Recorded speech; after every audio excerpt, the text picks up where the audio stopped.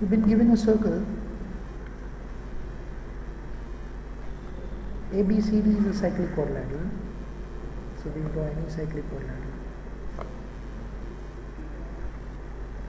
So A, B, C, D is a cyclic quadrilateral. You have to prove that the opposite angles are supplementary. So given, let's call this the center, given a circle with center O, quadrilateral ABCD is cyclic. To prove, let's say angle DAB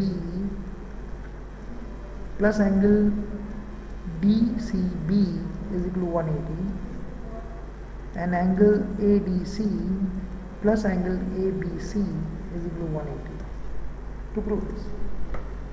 Now to prove this, it's very simple. Construction. Join OD and OB. So you join OD and join OB. Now we begin. We call this as X.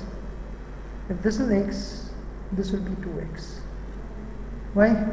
Because the angle at the center is the center. Angle at the center is twice the angle of the circumference.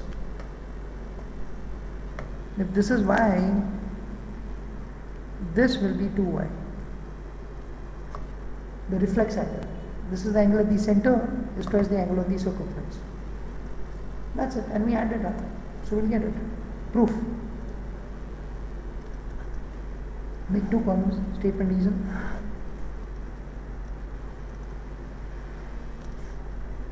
Statement reason. 1.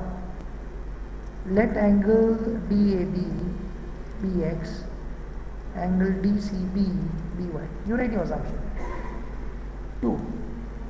Therefore, angle DOB will be equal to 2X. Angle at the center is twice the angle on the circumference. The angle at the center is twice the angle of the circumference by the same arc.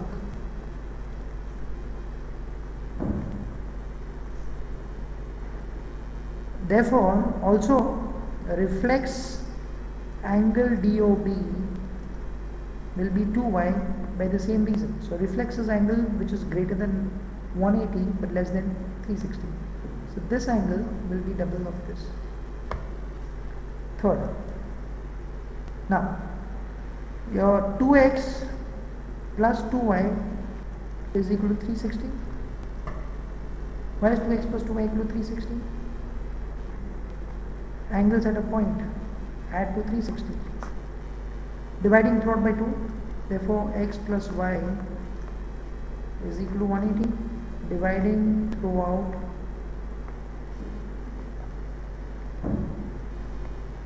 by 2. Therefore, angle DAB plus angle DCB is equal to 180 by 1 and 3. Therefore, angle ADC plus angle ABC will also be 180 because in a quadrilateral, sum of angles of a quadrilateral